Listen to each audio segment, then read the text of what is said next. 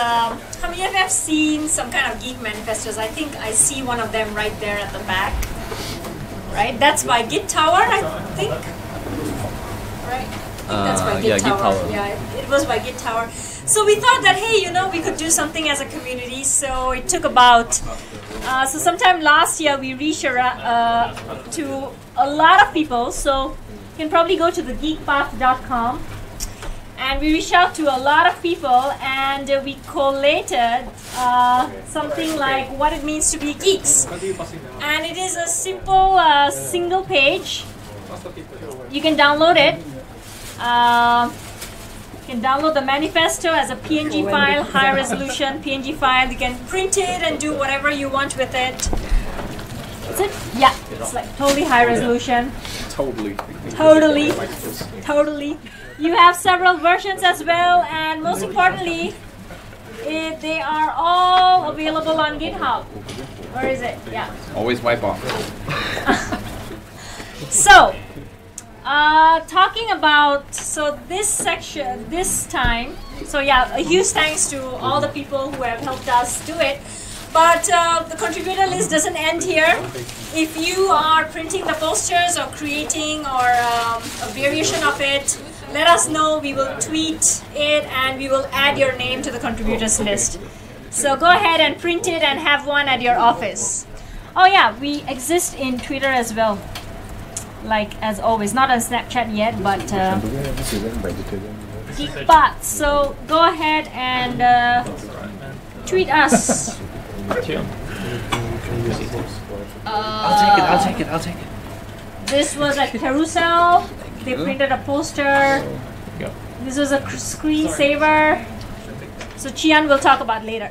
So how do you think, this is just a one-page website, right? So how do you think the CSS was done? Very quickly. Diligently. So usually, you know, when I do CSS, I'll use a CSS preprocessor, and then I'll use like normalized CSS, and I'll have like partials in CSS.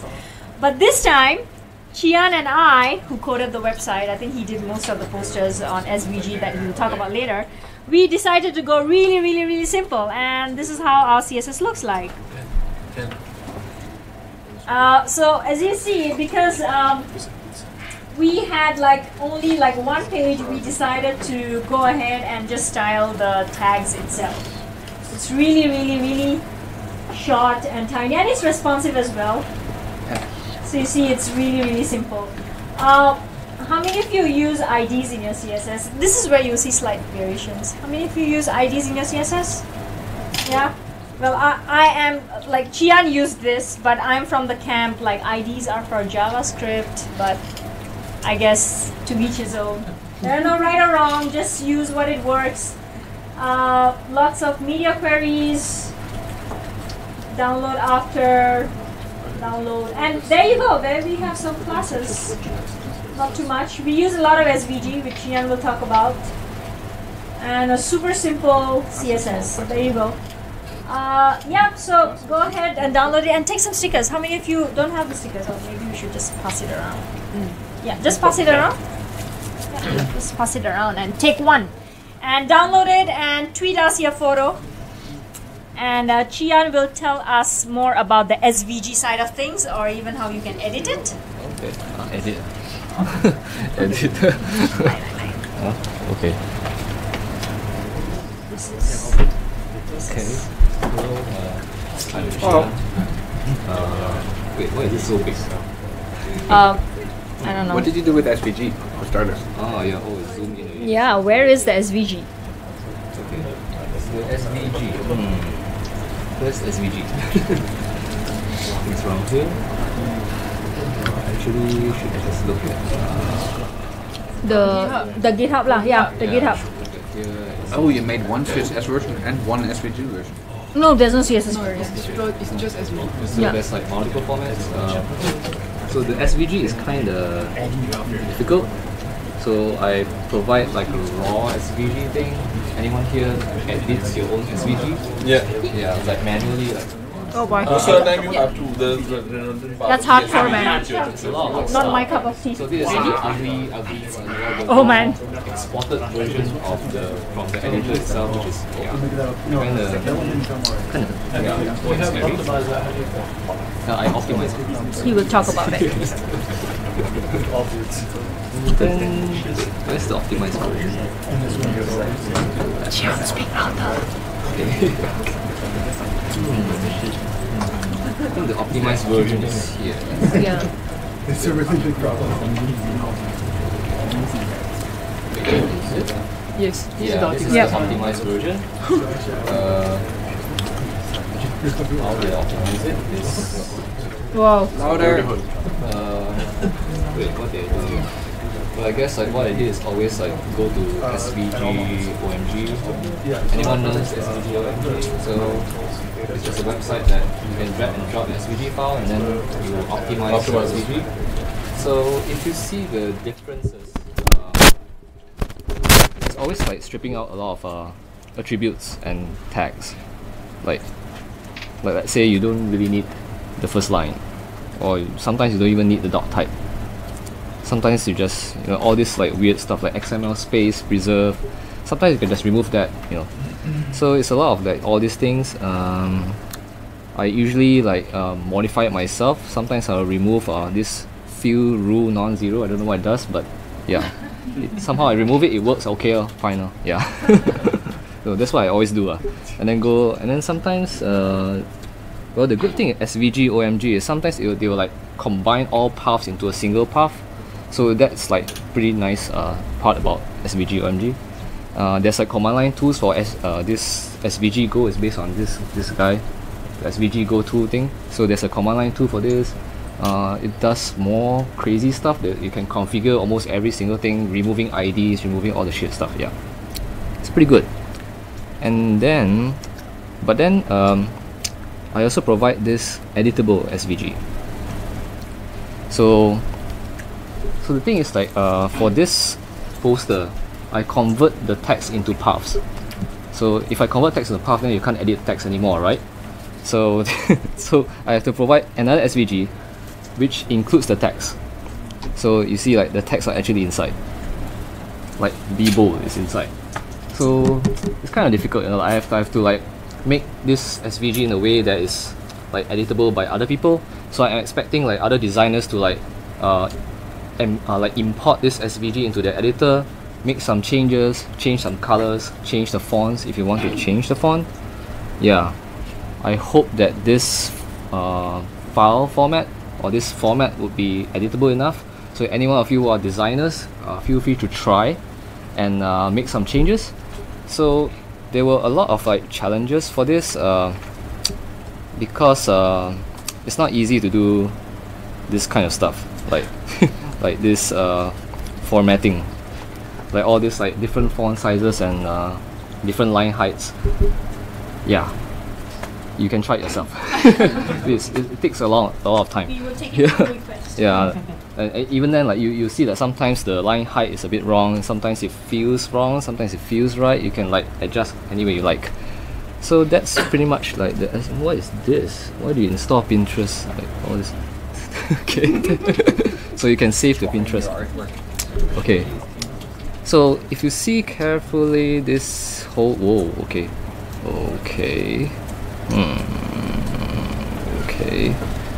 Okay, what is this? So it's an IMG that points to the SVG file, and then down there's one more. Actually, this is kind of broken. Anyway, yeah. So this is kind of like another IMG with a base 64. Whoa, okay, base 64. Yeah. So this is like I kind of like try to play around with this. So from the SVG file, I try to create a wallpaper of it that adapts to your current screen size, screen dimensions. So on your mobile, it will looks like, it will just grab the screen size from the mobile and then generate it. I can show the code. It's kind of like, how did I do it? Is it everything here? yeah, it's everything here. So like, I have to like take care of like device pixel ratio because so I could actually like just generate the SVG, another SVG out of the SVG itself. It's actually easier because it's scalable already, but I kind of like have to generate like a raster image out of a vector image because, you know, so that you can save it to your phone. So it's like no choice, right? You can't like set SVG as a wallpaper. Actually, you should, right? Anyway. Just screenshot, right? Yeah, can screenshot.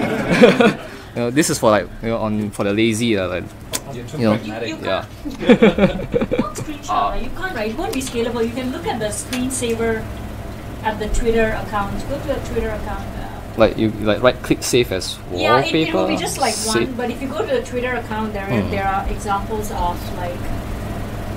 Yeah, Twitter account. Oh, okay. Yeah, the Twitter account, the second last tab. Twitter account. Yeah, like this one. You see, it will generate according to the screen size. Oh, yeah. Yeah, and that's The Chian's innovation. current screen size. Yeah. So if on your phone, whatever lah. For fun, it's actually just for fun. Yeah. I've got another suggestion. SVG is a open source software called Inkscape. Oh, yeah, that's an editor that can. Well, the thing is, I want it to be just generated on the fly on the page itself. So rather than me like exporting the SVG file from my editor one by one in every dimension for every screen sizes in the whole world, so that's just too much work. So I just programmatically generate the wallpaper. Okay, itself. Yeah. So I use yeah, it's lazy but lazy also have to code. Yeah. So I use like canvas and stuff and all the usual canvas. This is a bit JavaScript though. So yeah. So It's okay. anyway, We're okay, friendly like, with this. You were just doing it. Sorry. so yeah, a lot of math there, a lot of weird math. Yeah, some spacing in between the wallpaper and stuff like that. You know, it's just, yeah, it's a lot of weird stuff. And then what did I do? And then, oh yeah, if I resize the window, whatever, screen width, yeah. So it's kind of cool. So it generates this, so you would just grab this image, put it into canvas, and then regenerate the whole image with like the spacing around it. So if you see this, so this is like a poster size, right? But here it's not poster size anymore. So this is like an actual image. That's also not centered. I think you need to refresh it while doing the Yeah. the projector stuff. It's a bit too. Yeah. Why is it not Refresh it, centered? yeah. Refresh. Hey, refresh, regenerate, refresh. Oh, I refresh the page. Refresh the Okay, we page. caught about Is it? Why? Is it the projector thing? Okay. It's not. It's kind of. Yeah. Why? So this is. Yeah, feel free to raise Okay. bugs on GitHub, issues on GitHub, or Yeah. pull requests. Anyway, This is why it's on yeah. GitHub, guys. Anyway, we're all developers, so give us pull requests. Yes, pull request. Yeah, took me We'll some add you time to the though. contributor It's list. just a lot of math. Like, you know, like first put the image in the canvas and then like position it to the center, 50% off, whatever. Like, yeah, and then make sure that there's enough padding around here so that, you know, there's space for your menu, your menu bar or whatever. Yeah. So yeah, that's pretty much it. Yeah, and then there's a download thing, and this is another cool thing. I guess this is not really CSS. Like, there's the download attribute.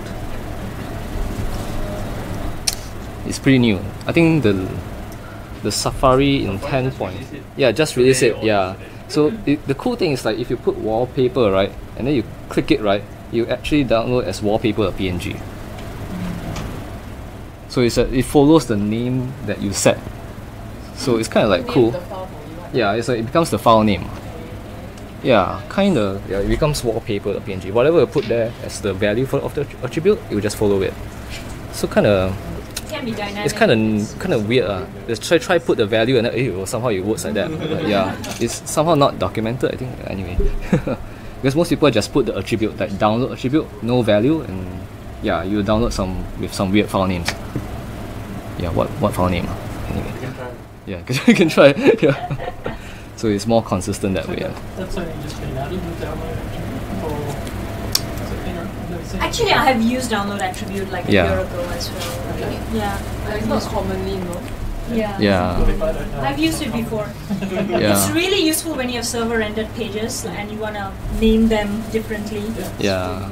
I mean, like the old way is like sending a different HTTP header, Yeah, the what is But it? you don't need to. Octet find stream sites or to whatever, right? The old way is to send the octet stream header thing to force download the thing. Now it's like just a attribute. Mind you, I support IE9, so. Yeah. That's pretty much it. Okay. Yeah. Oh, and then I also somehow managed to calculate the file size of the image. Actually, how did I calculate the file size? Like math dot wait. Okay. Math dot what? Oh yeah, math dot round. Based on the length times 3 divided by 4 divided by 1000 KB. Yeah. It's not very accurate. Yeah. and then different browser will generate different file sizes, which is weird. Different encoders, I guess. Different, yeah. And then it's what is this? Disconnect all. Disconnect all. Oh, okay. What the Turn off the internet. Yeah, that's pretty much it. Yeah. Yep. Yeah, that's all. Okay. Cool. Thank you. Anyone Yeah. have any questions for Questions?